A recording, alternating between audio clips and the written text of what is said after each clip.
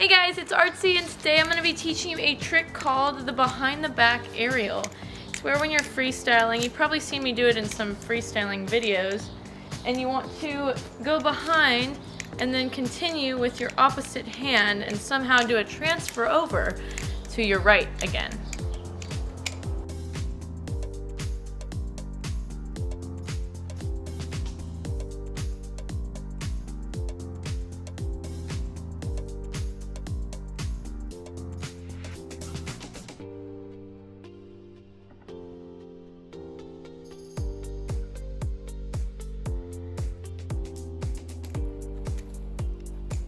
So before trying this trick, I would suggest learning this with a trainer.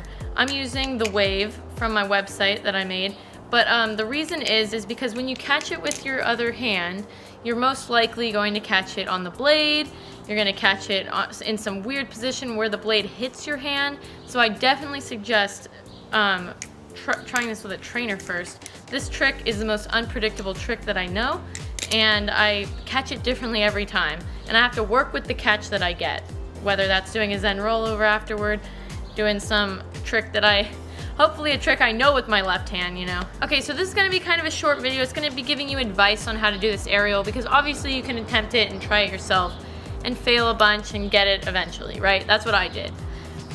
So here's some advice I learned while doing this trick. Okay, so to get into it, you have to be in this position right here. So it's where I usually like to hold the safe handle, and I'm gonna be throwing the knife backwards. So I'm gonna be throwing it, see? I'm gonna be throwing it this way behind my back, okay? So I'm gonna get into this position through some kind of trick, right? So I'll do a fan, into an 8-ball, into a backhand fan, right? Another rollover, and then once I do another rollover, I am now in this position to throw it behind my back. Okay, so when I get to this position, right, what I'm doing is I'm holding the knife like this with my thumb right here on the top of the safe handle, and I'm holding my index finger on the bottom, and I'm throwing it pretty gently, not out of control, and you'll most likely get it if you practice this a bunch, okay? So what I'm gonna do is I'm gonna throw this in the air, right? And I'm not gonna catch it this time because I'm demonstrating. So you're gonna throw it in the air, and you're gonna do it above the height, like around the height of your head. So see? So I'm throwing it, and I don't wanna, now what I don't wanna do is I don't wanna throw it right here, right? You don't wanna throw it right here because it's hard to catch then you're reaching your whole hand around. You don't wanna reach your whole hand around to catch this. You want it to be perfectly, so it's arcing in the air, and it looks cooler on camera when it's arcing in the air and you're catching it right here with your other hand. When I'm throwing it, I usually throw it from my right hand to my left hand, and in doing that, I know that I have a left-handed trick ready so it can continue the flow of the sequence. So don't do this if you don't know any left-handed tricks. And I'm talking to people that are right-handed. Obviously, it's opposite for you if you're left-handed. You need to know some right-handed tricks. So the one left-handed trick that I know I can perform after doing this is the Zen rollover and the fan, right? So I could do a Zen rollover and fan, and then to switch it over, I do a two-handed transfer. So I'll just usually throw the knife, whether it's a safe handle or bite handle. I'll just make sure the blade doesn't touch me if I accidentally land on the bite handle side. And I'll throw the knife, and I'll do like a couple turns like this and get it back to my right hand. And I'm telling you the easiest way possible that I can think of to do this.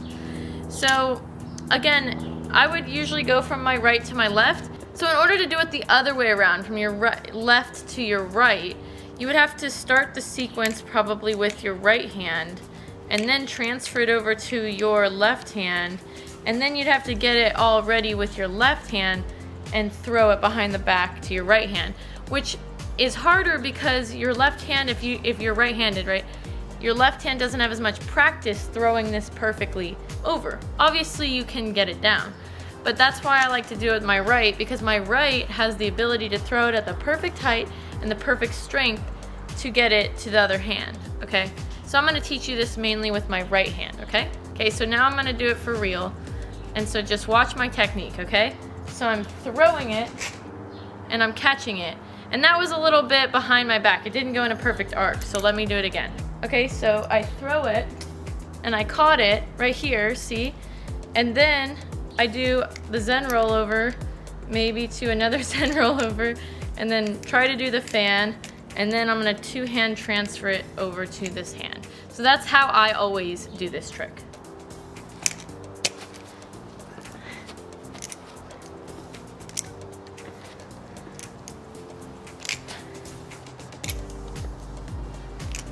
Thanks for watching. Please like, subscribe, and comment below any questions you have, and I can make sure to answer them. Or if you DM me on Instagram, my Instagram's right here. I'm more likely to answer them, and I do that within about a week's to 2 weeks span.